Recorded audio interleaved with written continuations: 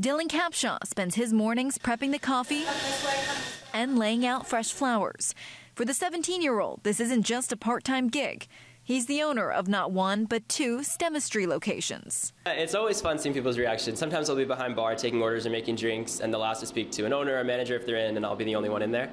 So when I tell people I'm the owner, they definitely get a little surprised. It all started during the pandemic in 2020, when he, like so many other kids around the world, were kept home from school. I started shipping flowers out from my backyard online, and I did that for 2 years and saved up enough money to open up a brick and mortar. Fresh flowers and a fresh idea for his business, a flower bar and a coffee shop. So we have really unique coffee drinks, and we also have a really unique flower system. So people can come in and create their own arrangements. They can grab a clipboard and a bucket. Everything's for sale by the stem. A small bouquet comes with every in-house order. The coffee flavors, also an ode to the floral theme. We have some awesome coffee drinks that include flowers in them and some really unique menu items that you won't find anywhere else. Dylan's first location in North Scottsdale opened last year. His second shop in Heritage Square opened today.